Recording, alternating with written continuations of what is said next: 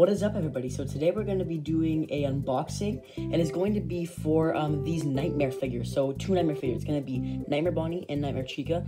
I got them from eBay, and I showed you guys when I got them in my last video. Or not my last video, my last eBay video. It was me offering low prices for rare things on eBay, and it worked, and I got a few nightmare figures from it.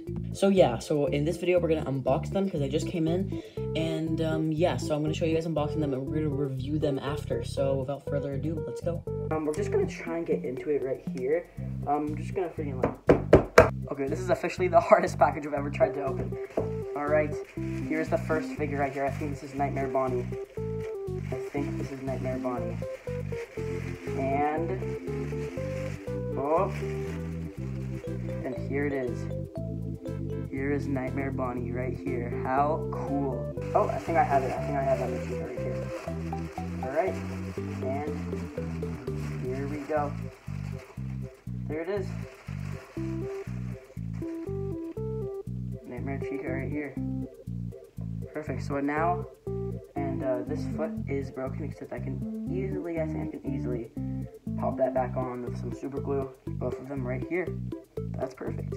Yeah, that was easily one of the hardest packages I've ever tried to open. Yeah, the full clip of me opening that package was really, really long. I cut a lot out of the video. But yeah, it was really, really hard. But so I'm gonna be showing you guys both of the figures right here. There they are. Okay, so as you can see, I did fix Chica's foot perfectly, and you can see right there, there's no other, the only problem with those two figures was just Chica's foot, and Nightmare Bonnie is fully complete. There is no damage on him or anything, and I got both of these figures for only $30, which is really, really good, because these Nightmare figures released back in, I think, 2017, and they're from Wave 2, and they're very rare. Now, these Nightmare figures, maybe not Nightmare Chica, except definitely Nightmare Bonnie, are some of my favorite figures from Five Nights at Freddy's. They're easily from some of my favorite characters. Nightmares are just like, you have to admit, nightmares are the best. Yeah, I really love the detail and design. As I said, these came out a really long time ago, and it's really impressive for that time. And here, I'll show you these figures a little bit up close. So this is Nightmare Bonnie. He has a very, very nice looking face. Like, look at that.